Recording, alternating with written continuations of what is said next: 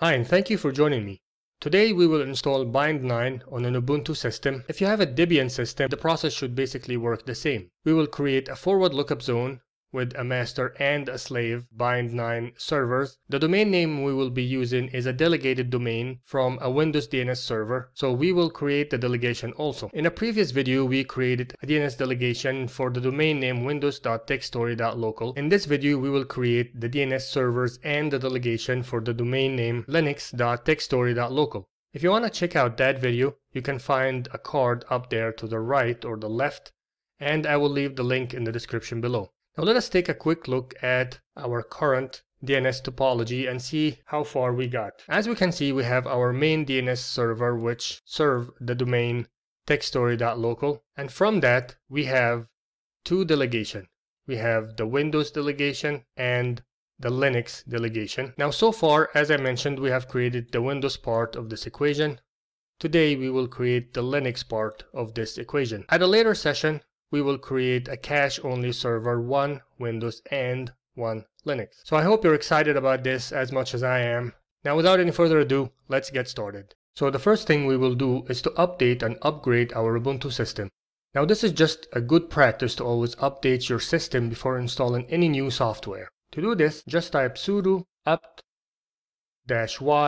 update and sudo apt-y upgrade and hit enter. Now that this is done, let's install Bind9 along with some of Bind9 utilities. We're going to type sudo apt, then add the y flag to agree to any question during the installation, -y install Bind9, Bind9-utils, and Bind9-DNS utils and hit enter. Great! Now we actually have a DNS server, but no forward lookup zone yet. The next thing we will do is to sort out the hostname and the resolve.conf file. The hostname will be changed to lns1 and the resolve.conf will be pointed towards the server IP address to use as a DNS server. So let's start by changing the hostname. Two files need to be changed, the hostname and the hosts file. I will begin with the hostname file. Let's type sudo nano/edc/hostname to edit the file and type lns1, then save and close by clicking Ctrl X, Y and enter. Now the hosts file, I will type sudo nano etc hosts, and I will change this part and add this VM IP address which is 10.10.10.104, and the name will be lns1 and lns1.linux.techstory.local for me. Of course, you rename it according to your domain name, and again save and close. Let's restart this server for the changes to take effect, then we will take care of the resolve.conf file. So I will type sudo reboot, hit enter. The next step is changing the resolve.conf file. Now this file, however, is handled by the system, so a lot of the times it will revert back to another IP address for the name server. The easiest way to fix this, just to delete that file, recreate it, and type the name server you want, then make it read-only, so the system won't be able to change it. First we will delete the file, sudo rm etc/resolve.conf. Now let's create and edit the file. We will type sudo nano etc/resolve.conf. Let's type name server and the IP address for this machine, which is 10.10.10.104, and save and close. Now we will limit the access to this file. I will type sudo chattr chattr, then add the I flag to make the file immutable or read-only, in other words, +i/etc/resolve.conf, and if we open the file now, sudo nano etc/resolve.conf, we can see that the file cannot be changed. So great. So let's tweak our Bind9 options a little. I will use Nano Text Editor, but feel free to use Vim if you're more comfortable with that. We will type sudo nano /etc/bind, then named conf.options. I want first to limit the subnets that can use this DNS server to one subnet. You can skip this step if you want to allow any subnet to use your server. We will create an access list named trusted and add the subnet 10.10.10/24 because that is what I'm using, and a semicolon. You can put your own subnet instead, of course. I will also disallow the zone transfer for anyone and add one exception later on. So we will write allow-transfer, and between curly brackets we will write none, semicolon, and a semicolon after the curly brackets. Now to limit who can do queries, let's add allow-query and put the ACL we created earlier, which was trusted. Then I will specify to listen on port 53, and I'm going to use localhost and the IP address for the server, which is basically the same thing.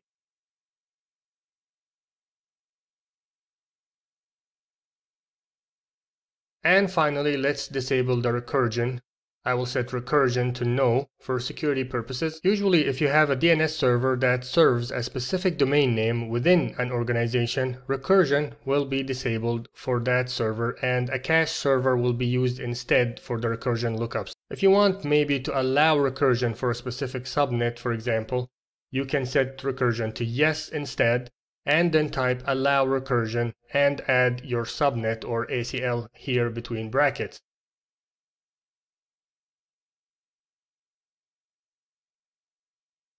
Now the option file is done. Let's double check the syntax by using the command sudo named-check-conf and then the file location, which is etc bind named.conf.options.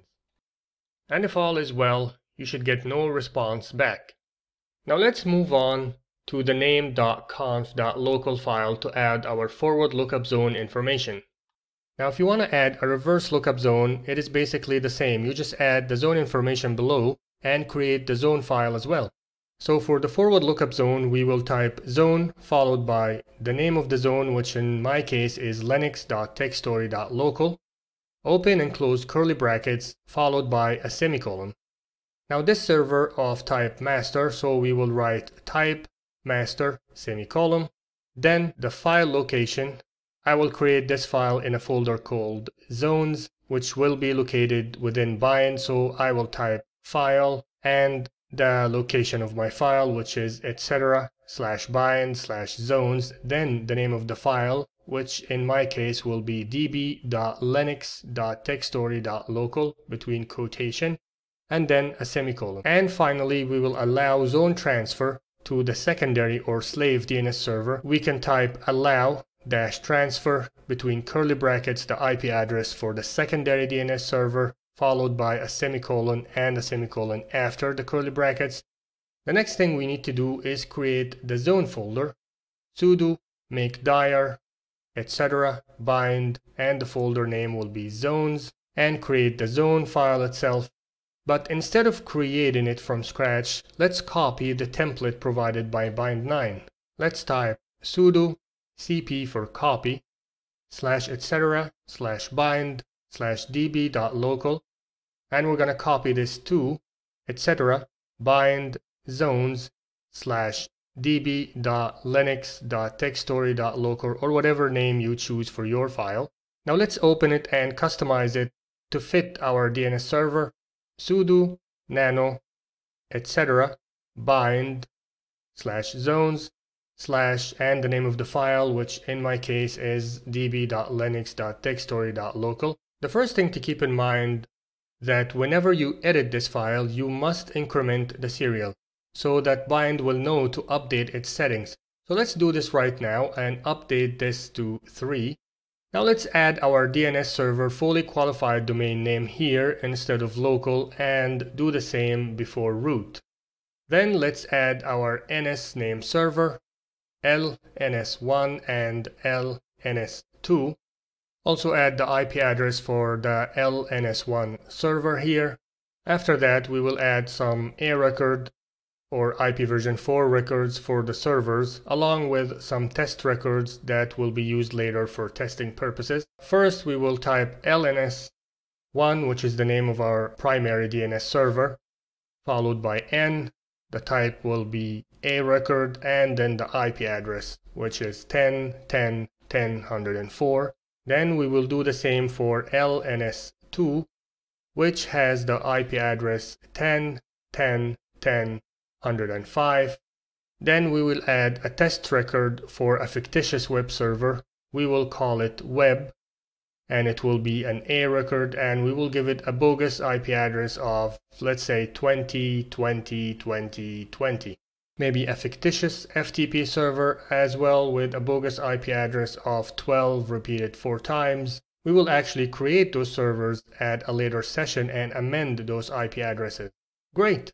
The zone file is now done, so we will close out of this by clicking Ctrl X, then Y and Enter to save. Now let's check our zone file. Type sudo named-checkzone followed by your domain name. In my case, it's linux.techstory.local, followed by the zone file location, which in my case is etc. bind zone db.linux.techstory.local.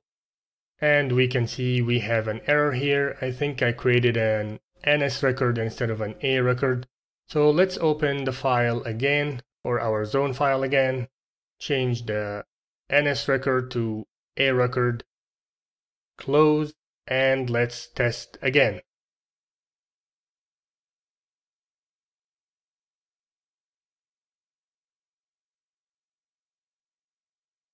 If all went well, you should get a similar message to this. Let's restart our Bind9 server now.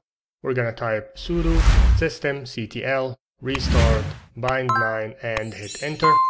Now let's test this before moving on to the next step. I have my CMD window open on my Windows PC. You can open this by clicking on the Windows key on your keyboard, followed by the R key, and then type CMD and hit enter. I will type nslookup web.linux.techstory.local. That's one of the test A records I created earlier. If you created a different one, then type that instead, followed by the DNS server I will use, which is 10.10.10.104. Great! We can see we get the correct response with the bogus IP we created, which is 20.20.20.20. The next step is to configure our slave or secondary DNS server. I have already Bind9 installed on this server since we have went through the process earlier. The first thing we will do is to edit our options file. So we're gonna type sudo nano etc. bind/named-conf.options. Here we will add similar configuration to our primary server. I will just paste them in here, ACL here, then the rest of the configuration below. Now let's check the syntax with the command named-checkconf and the file location, which is located in /etc/bind/named.conf.options. Since we got no errors, then everything is as it should. Now let's open the named.conf.local file here. Type sudo nano /etc/bind/name.conf.local. We will create our zone here. We will type zone followed by the domain name. In my case, that's linux.techstory.local, followed by curly brackets. And within the curly brackets, we will type the type of the server, which is slave. The file will just be the name of the file on the master server. Next, we will type masters followed by curly brackets and semicolon and the IP address of the master server, which in my case is 10.10.10.104. And finally, we will allow notify also from the same IP address of the master server. Now if you have a reverse lookup zone, you will type the same information below, but with the reverse lookup zone name instead. Now let's check the zone configuration by typing named-checkconf and then the file location. And finally, let's restart our server the same way we did the first server. We're gonna type sudo systemctl restart bind9 and hit enter. Now let's check if the zone file was transferred to our cache folder. I will type ls/var/cache/bind and then I will pipe grep, and I'm just gonna type the word Linux because the zone file include that word, and hit enter. Fantastic, everything is working great. Again, we can test this from our Windows PC. I will open cmd, then type nslookup lns1.linux.textory.local, and as we can see, we get the correct results back, which means that everything is working as it should. One last thing we can do is to actually add also -notify on the master server, so that we will receive an update on the slave server every time the zone file gets updated. So I'll just open the name.conf.local file on lns1, and I will add also -notify, and between brackets I will add the IP address for my secondary server or slave server, which is 10.10.10.105, and save, and I will restart the DNS server. Now the last piece of this puzzle is to add the delegation in the Windows Server DNS. I will open my DNS tool, go to my domain, right click and click on New Delegation and click Next. I will type Linux and click Next. Here I will add both my servers LNS1 and LNS2. I will click on Add. I will type in lns1.linux.textory.local, which is the fully qualified domain name for my master server responsible for this domain. Of course, this will not be resolved on this Windows server because there is no record of that domain. So I will type the IP address below, which is 10.10.10.104. Click OK. Then repeat the process for lns2.linux.textory.local and click Finish. This is the moment of truth, guys. This last test should tie all the pieces together. Again, let's test this from our Windows PC.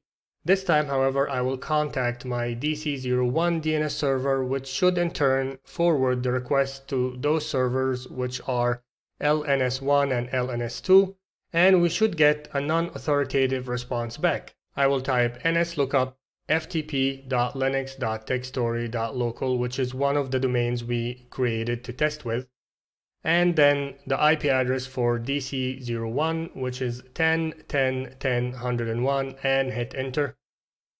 And yes, everything is working perfectly together. I know this has been a long video, but we got a lot done in this session. I've really enjoyed this session. Working with Linux is its own reward in my opinion. And finally, I really hope you guys enjoyed this as well. Please do not forget to like, share, subscribe, and I'll see you in the next session.